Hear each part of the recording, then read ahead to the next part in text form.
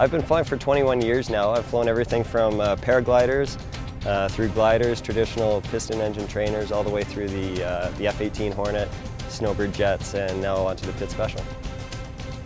People are going to love watching the Pit Special at the Edmonton Airshow because it's going to be an intimate, in-your-face performance. It's going to be really high energy, lots of smoke, lots of noise, and they're going to see this thing flipping around in ways that they've never seen an airplane fly.